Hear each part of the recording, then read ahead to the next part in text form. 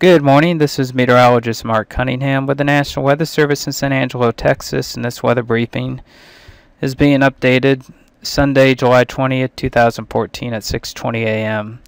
Look for hot and dry conditions across west central Texas today. Temperatures will be at least around probably 5 degrees warmer than yesterday with highs in the mid to upper 90s.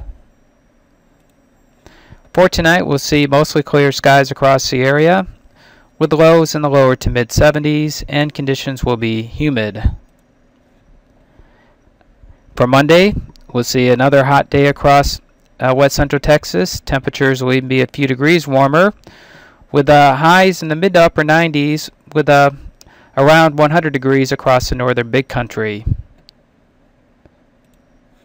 And for much of this week, we're going to see basically hot temperatures across west central Texas with highs many days in the upper 90s to a few degrees above 100.